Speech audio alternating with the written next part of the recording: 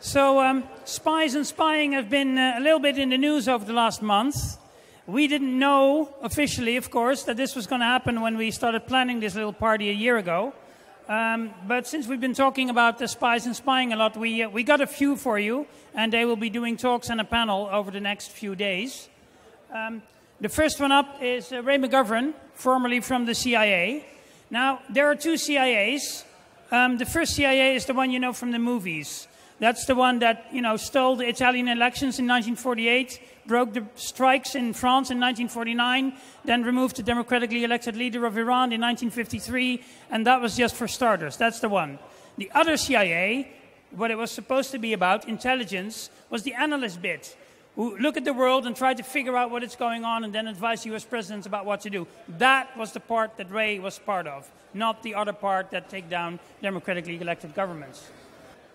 So I'd like to give you a very warm welcome for Ray, who is not in a suit because, of course, the TSA sent his suitcase to some continents that nobody knows right now. I've been chasing it up for the last 24 hours. But luck would have it, he was wearing the correct black T-shirt when he was on the plane, so he's wearing that right now. So, Ray, without further ado, take it away. Thanks, man.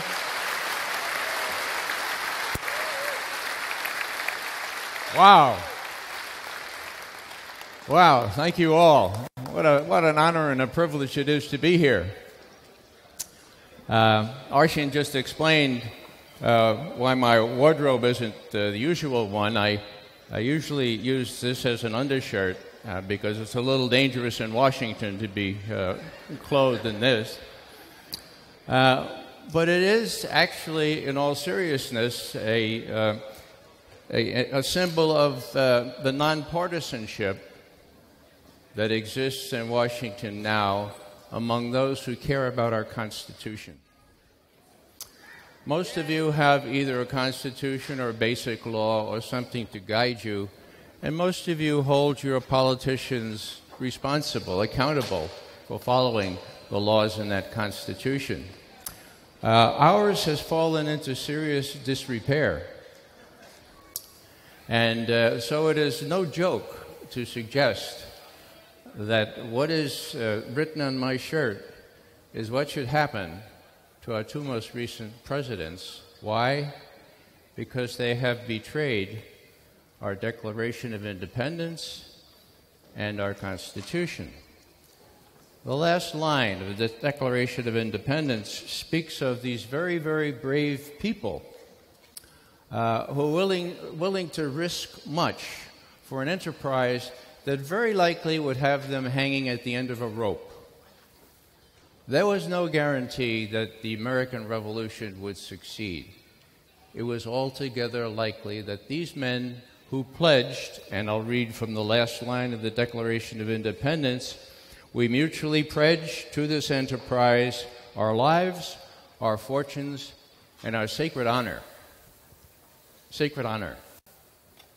As an Army officer, long before I worked for the CIA, I made a solemn oath to support and defend the Constitution of the United States against all enemies, foreign and domestic. That's the way the oath reads. That's the same oath that all Army officers and millions of people employed by various governments, local and federal, in our country. I've checked with the lawyers. The oath has no expiration date.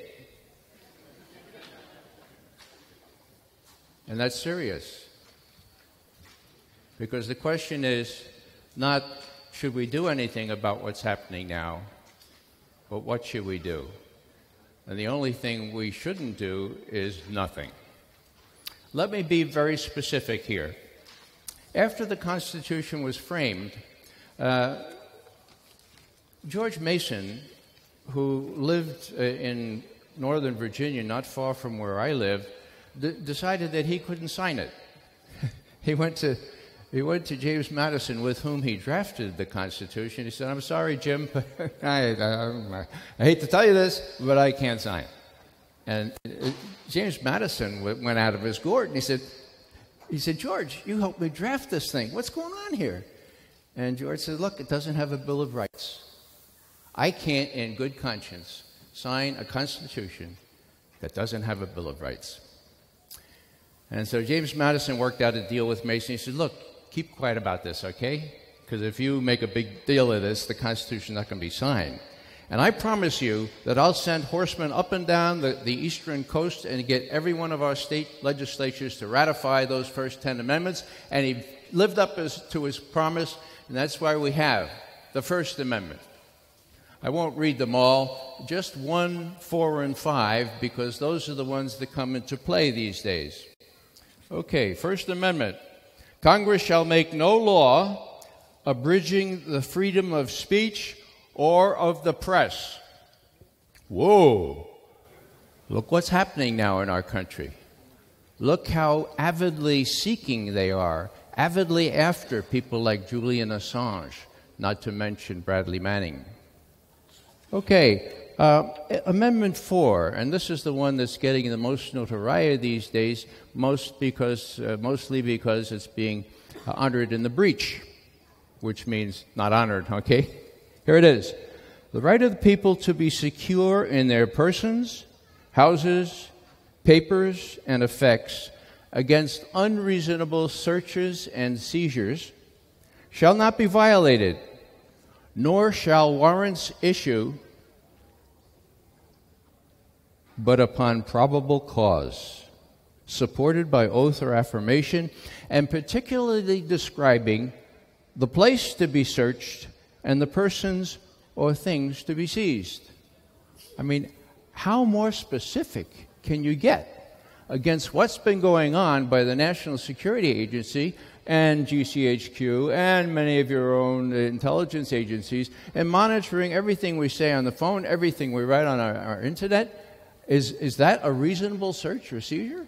Is that probable cause? Are we all militants or suspected terrorists? Well, I guess we must be, because that must be the probable cause. And particularly describing the place to be searched and the persons or things to be seized, well, there are no particulars in these blanket orders to seize everything. As you all know better than I, the technology makes it possible just to scoop it all up, you know? Don't look at a target or somebody who may have consorted with Osama bin Laden. Just get it all categorized nicely, and then you can retrieve anything you want on Ray McGovern or anybody else. So that's how bad that is. The last one I'll just read very briefly. Amendment 5, no person. Now, it could have said no American, or it could have said no citizen, but it says no person. No person shall be deprived of life, liberty, or property without due process of law, except for persons on the president's list for assassination. Oh, no. That last part isn't there. I just imagined it.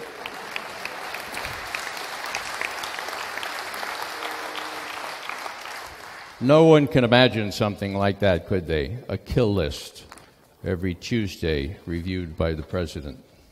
So we're in trouble deep, folks. And for once, we don't need appeasement from our European friends.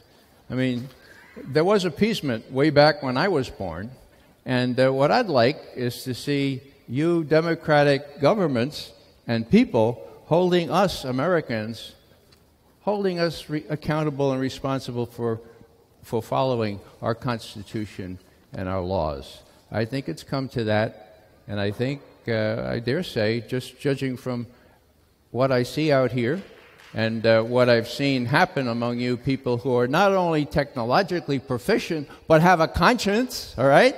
A conscience, that these laws will be once again honored. Let me go through the first slide here, because I want to talk about the bigger picture here. How do we get into the situation we now find ourselves in? It has to do with empire, okay?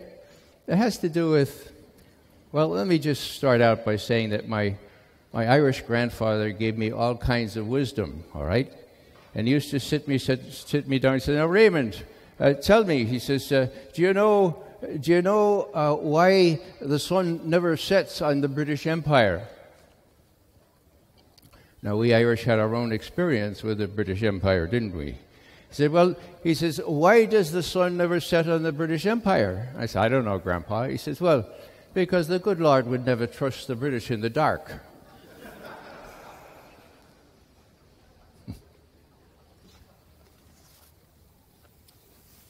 He also told me something much more enlivening for us bigoted Irishmen. He said, you know, Raymond, except for the ugly ones, the Irish are the most beautiful race on earth. Well, we never had an Irish empire, but we had a Dutch empire, didn't we? And we had a British empire, and now we have an American empire. I want to tell you how it all started. In my view, and I'm not the greatest historian, but it seems to me, and I was born right before World War II and looked into it and lived in Germany for many years, it seems to me that we became the sole remaining superpower in the world, not after the Soviet Union imploded, but right in 1945 when that terrible war ended and we emerged relatively unscathed.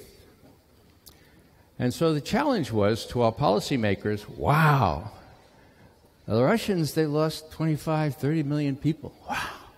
And look what happened to Germany and the British. Man, we're sitting pretty high here. Now, how should we devise our policy?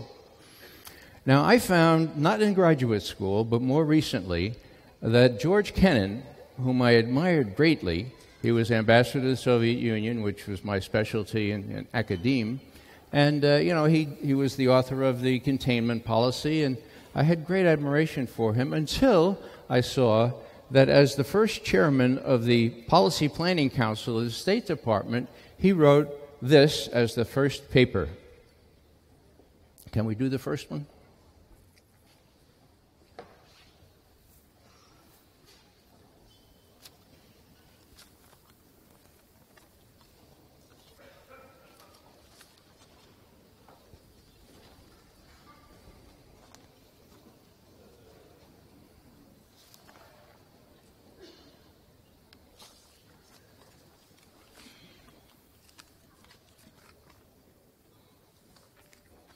All right, you get the picture, I hope. It's a sad picture. But we came out of the war thinking that not only were we luckier and more fortunate, but that we were due more than other countries. We were, as the president keeps saying, the sole indispensable country in the world.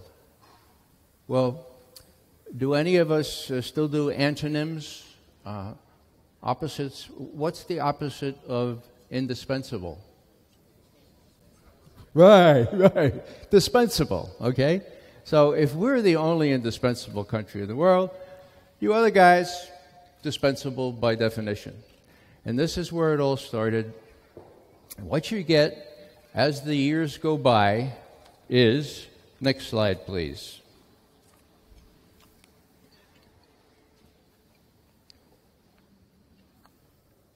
Watch carefully, because this is just 1 minute. Get some sound? Sound?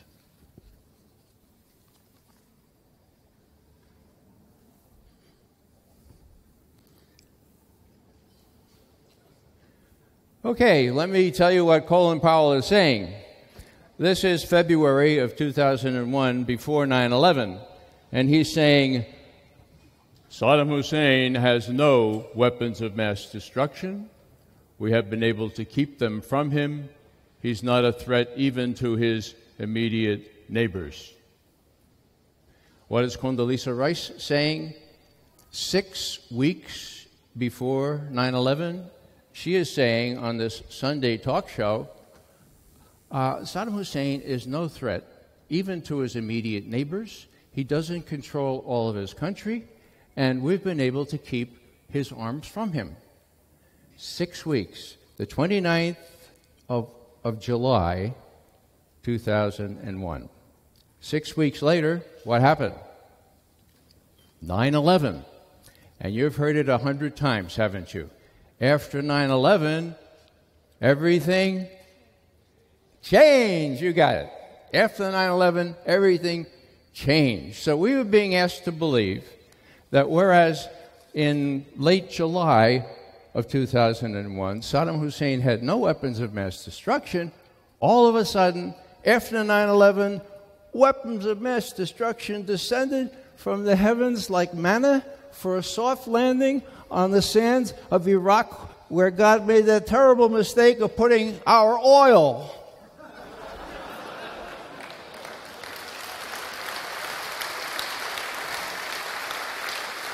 You know how I learned this first? I learned this from John Pilger. Some of you know John Pilger, an incredible maker of documentaries and writer. He came to interview me, and he did a documentary right after the war started. And he sent me an advance copy. And I saw these things, and when I saw them, they had sound, okay? And I said, oh, my goodness, how come I didn't know about that? Well, I tried to keep up with these things, but it didn't appear anywhere in the American media. And even if I had LexisNexis, well, if I had LexisNexis, I probably could have found it, which makes me think, was there no U.S. journalist in Cairo or watching that Sunday talk show? Or if there were a U.S. journalist who wrote that up, did it not get into some paper because somebody said, well, that wouldn't be... that would be pornographic, or that wouldn't be suitable, okay? I was warned about not to use any pornography here. So that points up what I'm going to bring out a little bit later, too. And that is, I've been in Washington now a little bit more than 50 years. I came down first as an Army officer, then worked for the CIA. And you see a lot of change in 50 years, right? Now, people say, what kind of changes have you seen? I said, well, I've seen a lot, but there's one that dwarfs all the other changes in significance. And that change is simply that we no longer have in the United States a free media, and that is big.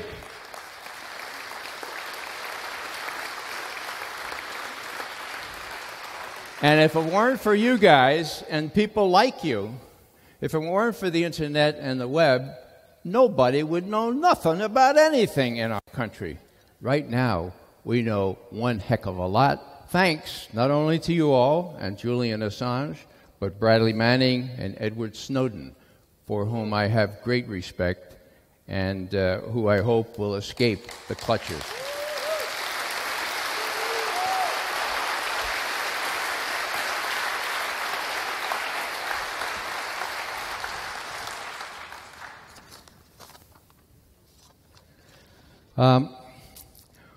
One of the things that I take out of my, well, it's not only my faith tradition, but it's my experience in the inner city of Washington, where I've been working ever since I retired from the CIA, and that is that unless you have personal experience with innocent suffering, you don't get it. Or it's really hard for you to get it.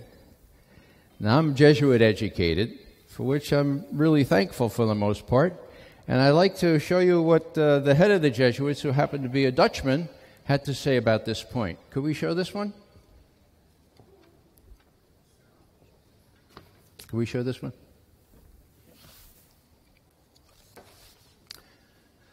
So he's talking about heart here. And we know that Bradley Manning was moved by... What's that? Okay. We know that Bradley Manning was moved by what he saw in Iraq. And what he saw in Iraq, of course, was not only brutalization, but war crimes. I do not exaggerate, folks. It's a war crime by definition to shoot up innocent civilians trying to rescue the wounded. That's a war crime. What Bradley Manning wanted us to know was what was being done in our name. Edward Snowden, the same way. But the point here is that unless you have some empathy, which seems to be very much missing in our world today, you're not able to catalyze your thinking so that you can move to the next step: solidarity, inquiry, moral reflection, and then what? Action, right? And that's what we're about here today. We're going to try to think about how we can turn our vast resources, our technical abilities, and our consciences into making a moral difference.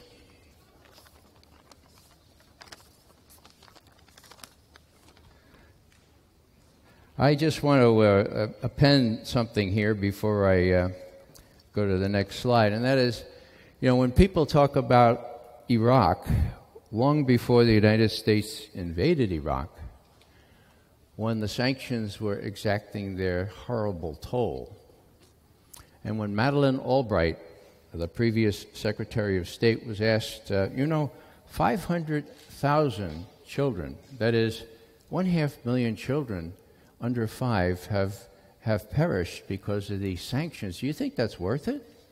And what'd she say? Yeah, it's worth it. Well, that's the opposite. That's the opposite of what we're talking about here, empathy. How people can be that callous is something that really kind of always baffles me. When I was studying college, I learned a couple of things about moral theology and ethics. One of them was that, torture is always wrong, that slavery is always wrong. There were certain things we called intrinsic evil. They inhabited the same moral category as rape. Always, always wrong.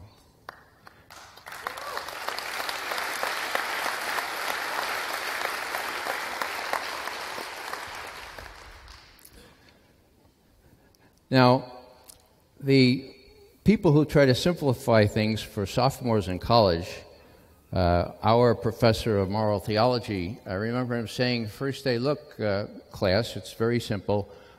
Moral theology, ethics, it's simply you do good and you avoid evil. Okay? And that sounded right to me. And I went for decades thinking that was right. And now I realize I'm only half right. Okay? You do good. Of course you do good. Do you avoid evil, folks? No, you challenge evil. You confront evil. Only that way can you be a moral person. You don't sit around, You don't sit around and let evil happen or say, it's not my business. And that's why I think most of you are here, to see what we can do about the evil that goes on in the world, given the incredible capabilities that are at work right here in this room. I see a lot of young people here, and that's just terrific, because I was about to say something that my son, when he was 20 years old, really reamed me out about, and about 2,000 other people. He was introduced at this Catholic Reform Conference at the end as a member of the coming generation who are going to be living into what we're espousing. And he got up and he said, I'm not a coming generation. I'm here now. There are a lot of us that are 20 years old. There are a lot of us that are 30 years old. We're here now, and we're not the comers. We're here. And what I see a lot of here are people who are 20, 30, who are the people who are going to be determining our moral outlook on things. I was reviewing some of the heroes that I have and that I've experienced over the years, the last couple of years, or the last 10 years really, and I found out that most of them are 20 or so, 20-ish, okay? And 28 seems to be the real key. Annie Machon was 28 when she blew the whistle on MI5 in the UK. Asma Mahfouz, the young girl who started the revolution in Cairo using your technology, she was 28. Who else was 28 here? Well, I have to confess that I was 28 once. Yep, it was a couple of years ago. And I blew it. I didn't have the courage. I didn't have the insight. I didn't have the background that I have now, thanks to the folks that it's been my lot to be thrown in with. Let me explain. I was an analyst, a Soviet analyst, working on Vietnam. And one of my colleagues, by the name of Sam Adams, was a terrific analyst, and he was given the account of counting up how many Vietnamese communists were under arms in South Vietnam. And Sam was he was out of Harvard, and he was just a terrific guy. He had served in the Navy in Vietnam. He got all this material together. We were an all-source operation, so you had intercepted messages, clandestine reports, photography, POW reports, FBI. We had it all together. Okay, so he got this big desk, and he figured out there were between 500 and 600,000 Vietnamese communists under arms in South Vietnam. And everybody said, Sam, General Westmoreland, he says there can't be more than 299,000. So Sam thought, that's kind of an odd number, that there can't be more than 299,000. So he went over to Saigon to see, to kind of go through the OB, the order of battle, to try to figure out, why the numbers were so different. And when he said, well, this regiment, of course, has 200, and they said, no, General Westmoreland says this only has 100. Well, this platoon has 30, no, only 15. And in the bar that night, one of these sergeants in the intelligence apparatus who had a little bit too much to drink came up and he said, Mr. Adams, you're not going to persuade these guys because General Westmoreland has put a lid. It can't be more than 299,000, and you just better go home to Washington because you're not going to persuade him at all. Well, Sam and I used to have lunch because we came into the agency together when John Kennedy was president.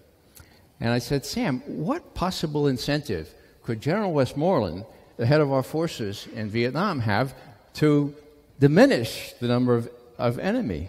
And he said, Ray, you won't believe this, but, they've been killing so many each week, and they have the kill counts and all that kind of stuff. And the press in Saigon is not real bright, but they can do arithmetic and subtraction, okay? And so if you add up all the stuff that were killed, they can't possibly admit that there's still more. So I said, Sam, that's awful. Oh, that's not it. That's half of it. Ray, this morning, the day was August 20th, 1967. This morning, we got a cable from General Abrams. Abrams was Westmoreland's deputy. I said, what did it say? I'll quote you what it said. We can't possibly accept Adams' higher numbers because we've been projecting an image of success in this war, and there is nothing we could do despite all the explanations and caveats to prevent the media from drawing a gloomy and erroneous conclusion. There it was, folks, in black and white and a very sensitive cable. Wow. I said, Sam, where is that? He said, well, it's in the director's office. You have to go up there to read it. I said, so he put that in black and white? He said, yeah. So what did McGovern think? Well, wow. We've got already about 25,000 people killed on our side in this war. Probably by that time there were 1 million Vietnamese killed. What I should do is take that cable down to the New York Times bureau in Washington and show them, just to take a copy of it and say, this is what's going on here. Now, you have to realize, those of you who are not as old as I, that there was a time when the New York Times was an independent newspaper. No, it really was. Yeah, they actually would print this stuff. They'd verify it and then print it. Look what they did with Ellsberg. They faced into it and they did it, okay? As a matter of fact, and this is an interesting story that very few people know, Dan Ellsberg's first leak was to the New York Times, and what did he leak? Sam Adams' figures on the enemy battle, on the enemy numbers, okay? Wow. At about the same time, Neil Sheehan was given more information. Even Dan doesn't know who did this, that Westmoreland was requesting 206,000 more U.S. troops to bring the war into Cambodia, up into North Vietnam, and maybe a little bit into China, all right? Now, LBJ, Lyndon Johnson, 3 weeks after these leaks, I'm talking mid-March 1968, after the Tet Offensive, where it was proven that there were 500,000 Vietnamese under arms, since they attacked every hamlet, village, and city in South Vietnam. LBJ said in a small meeting of counselors, he said, you know, we don't have any support for this war because of those damn New York Times leaks. I think we got to go to negotiations. We're going to stop the bombing. And by the way, I've decided I'm not going to run for office in November. That was March 31st, 1968. So these things can have a huge impact. But what happened? Of course, Humphrey didn't win. The war went on. And Sam Adams, my friend, died an early death at the age 56, I believe it was, with incredible remorse that he went through the system, you know? He tried to do what Tom Drake tried to do in NSA, the Inspector General and all the things. The ethos was so strong that you weren't supposed to talk to the press, and they diddled Sam. And Sam felt very responsible for the fact that those of you who know the Vietnam Memorial in Washington, that it's a great big V, right? Okay? Actually, it's a V like this.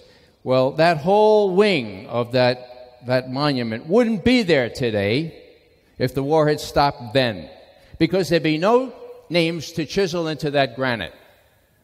And Sam went to his death regretting that he didn't step out of the system early enough to stop that damn war. And I roam around quite live and quite sorrowful that I didn't have the guts to do what Bradley Manning did at age 22, what Snowden did at age 29. I was 28 years old. I didn't have the guts to do what they do. And so I have an extra appreciation of what it took and how we need to support them. The next one? Okay.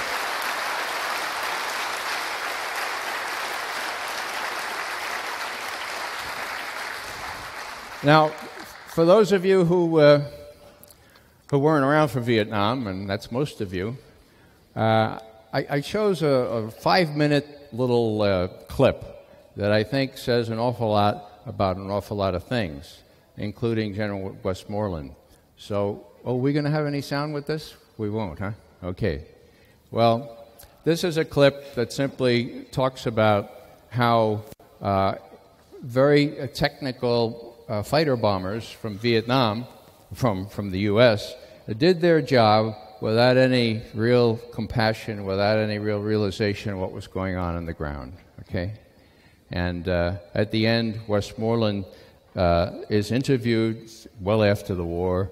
He's in this fancy suit, and he says, well, you know, the Oriental doesn't have the same importance that he attaches to life. Life is cheap in the Orient. And so we took that into account because they look at life a lot different from the way we do. You have to see it to believe it. Check out Breast Check, or I can give you the URL later. Now, there it is, folks. That's a racist policy from beginning to end. People who don't look like us, or people who wear funny things on the top of their head. Have we succumbed to the notion that we can pursue racist policies in places like the Middle East, like we did in Vietnam? It's really, you know, it's really very, very bad. And the supreme irony, of course, is that President Obama has shown himself to be acting very much like a white racist supremacist. I spare not those words, because that's the way he's been behaving. What's the next one? Next one. I made the point before that Oh, here's the flyer. Okay, he's talking about how expert he was and how pinpoint his accuracy was, and you know, it really gets very sickening toward the end because he had absolutely no remorse, absolutely no empathy for what he was causing. And here's a naval aviator saying the same thing, a lieutenant saying, "Well, I did 55 bombing missions." And at the end, maybe it is worth seeing how Westmoreland sort of dusts the whole thing off.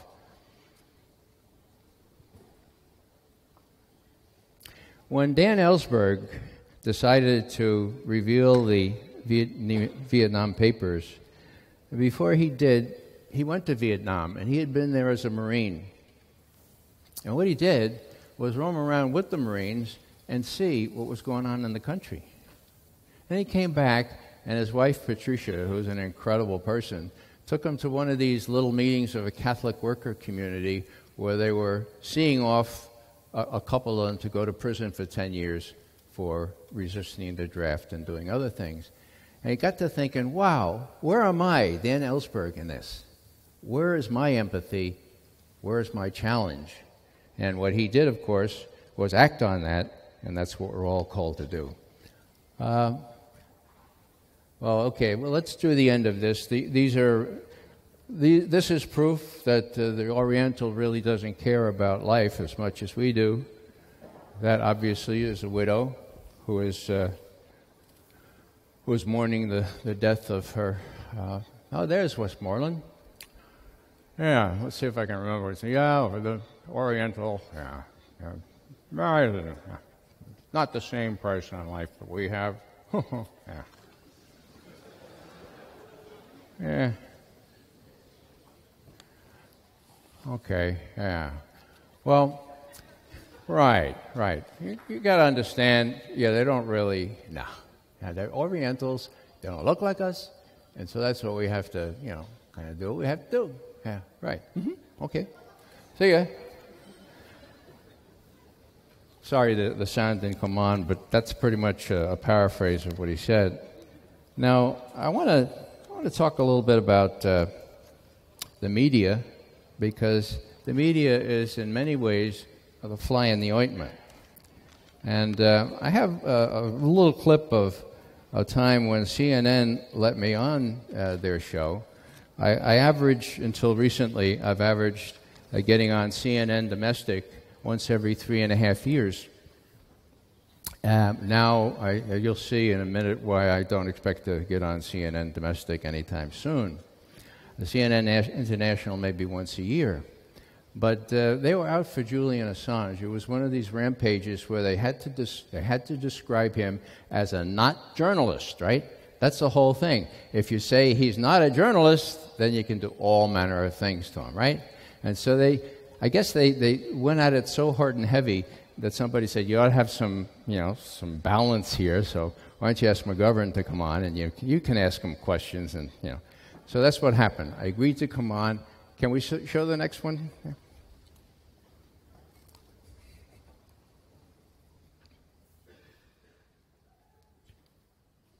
Oh, not getting any sound. Okay, we'll have more time for questions.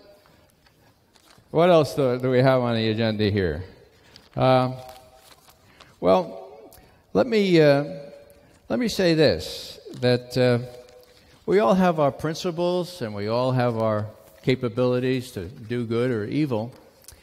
But what I've learned in the last few years is that, it's nice to have principles, but if you're not willing to act on those principles, specifically if you're not willing to risk, if you're not willing to suffer for those principles, then they don't really amount to more than a hill of beans. And that's what we're talking here about when we talk about Julian Assange, when we talk about Bradley Manning or Edward Snowden. What risks they have taken. I think that I'll recount for you a real perception I got from a course I took in racial profiling and white privilege. at the end of this 3-day session, the big African-American leader came up and he said, you know, you white people, you're really something. He says, you know, you say, oh, what can we do? Oh, what can we do? He says, well, I'll tell you what you can do. You can take that backpack of white privilege off your back, open it up, and see what's in there. Your education, your money, all the other advantages you have. And if you're not willing to put them into play, then get out of here. You don't understand anything about racial reconciliation. He says, because, you know, if you have your heel on my neck and you're saying, you know, oh, I'm sorry, I didn't realize I have my heel on your neck. It's not about whether you're aware that it's getting your foot off my neck. Thank you very much.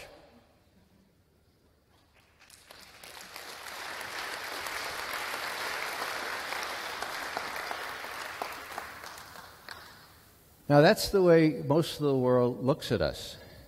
And what we have to do is to get that foot off other people's necks. Now, there's not a lot of time left for us to change things around, folks. I want to close with one of the things I learned while I was in Germany. Again, just talking about people in their 20s. Sophie Scholl is one of my heroes. If you don't know about her, you ought to read up on her. But there was a really restrictive atmosphere there, as you know, and very few people stood up and took chances. And one of them was Dietrich Bonhoeffer. Many of you know he was a Lutheran pastor. He tried to face up to things, and he was hanged, okay? There was another gentleman named Albrecht Haushofer. Has anybody heard about Albrecht Haushofer? Good. All right, I'm going to tell you about Albrecht, okay? He was a geolog. He was a geologist at the University of Berlin, and you know how you get to be at the University of Berlin full professor? He had tenure. He kept his mouth shut. He kept his mouth shut as he watched his neighbors being rounded up, his Jewish friends, and others. So he had tenure, and then he sort of had a conscience too, like Ed Snowden, like Bradley Manning, like so many people out here from whom you're going to hear later. And so he said, you know, I think maybe I ought to do something about this. So he gathered a group around him and became a very popular figure, endangered the regime, wrapped up, put in a different Berlin prison from the one that Haushofer was in. And the Gestapo was very orderly. Some of you may know that. They were always requiring that people, before they executed them, and they would hang them or shoot them, that they had to sign a confession. Now, Haushofer was just, he said, I'm not going to sign any confession. And as the Allies approached, as with Bonhoeffer, they executed him. They shot Haushofer. And as they picked him up from the ground, out of his pocket fell a little zettel, a little piece of paper. And you know what it was? It was a sonnet. And the title was Schuld. Schuld? Guilt. And this is the way it read. Doch bin ich schuldig, aber anders als ihr denkt. Yeah, I'm guilty, but it's not what you're thinking. Ich musste früher meine Pflicht erkennen. I should have früher, earlier, seen my duty. Ich musste schärfer Unheil nennen. I should have more sharply called evil, evil. Mein Urteil habe ich zu lang gelenkt. I put off my judgment far too long. Ich habe gewarnt. I did warn. And he did. He had all these folks around him. Ich habe gewarnt, aber nicht genug und klar. Klar? Claro. There's no comparative in German for klar, klar. So, ich habe gewarnt, aber nicht genug, not enough, und klar. Und heute weiß ich, was ich schuldig war. And today, I recognize what I was guilty of. Martin Luther King has said, there is such a thing as too late. And that's true. And I'm going to do everything I can in my remaining years to make sure that we turn this thing around. And there's no hope at all of any success in this without you all. You all are the great leveler, okay?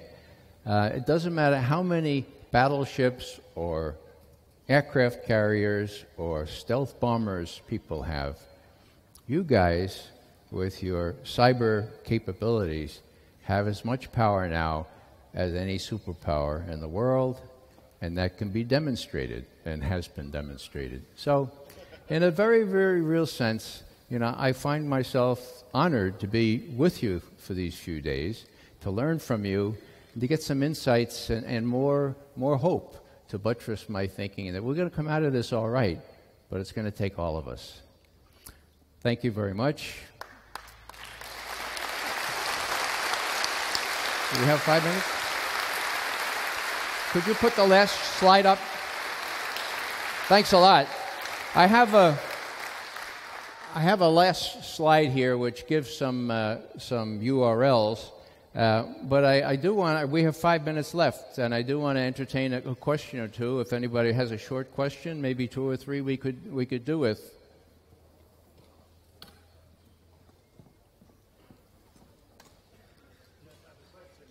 Yes, question here. Let me repeat the question, or unless, why don't you get up there and then it would be recorded. Thank you. Just while he's getting there, the top URL there, the link, is to a 12-minute version of a German panorama report, which is incredibly good on Bradley Manning. And the others are links that you can get some hopefully interesting stuff. Please. Hello, my name is Arjan. So Obama's campaign started with change. I think we can conclude there was not any change. He took power. He didn't change the whole program that Bush started. There's also no hope. At least the hope is not coming from him. What do you think about future American leaders? What do you think about, for example, a Rand Paul that is one of the only ones who is really competing against this legislation? Sure. Well, we intelligence officers, even former ones, don't comment on specific personalities. But the point I like to make here is that we are the ones who have been waiting for. Okay, and ain't nobody gonna do it for us. It's got to be us. And Ron Paul has some really good ideas on foreign policies. Got really terrible ideas on other stuff. And so we got to pick and choose and make sure that we do the pressure that we need to do. Next one. Just a quick question on your suggestion that we hold the U.S. accountable for their actions. Do you have any specific recommendations? For example, boycott. Where should we start? Who should we boycott? What should we do? Well, there's a system of law here. EC has its own system of law. Hold them to it, for Pete's sake, Don't just acquiesce in everything. They're the same organization. Well, then that's up to us. Really, up to us as a groundswell. Obama said when he was elected that he would shut down Guantanamo. How do you see that it would be even possible to shutting down Guantanamo? No, it's entirely possible. There are 86 people there that should be freed today, this afternoon. Obama needs a backbone implant. Okay? Yeah.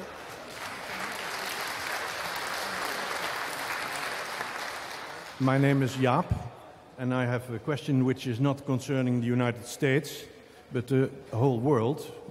Do we have all the ingredients of fascism appearing? High unemployment, extreme unrest, ideas about strong people who should rule. Like in Greece, there's already this thing approaching which is terrifying. Do you see fascism appearing again? Do I think what? Do you see fascism appear again? It's raising its ugly head. And when you see some of the extreme measures that are laws now, just as everything Hitler did in Germany was legal, that's why I went to the Constitution. There can't be legal laws if they're in direct violation of those articles of the Constitution. Thank you very much, everyone.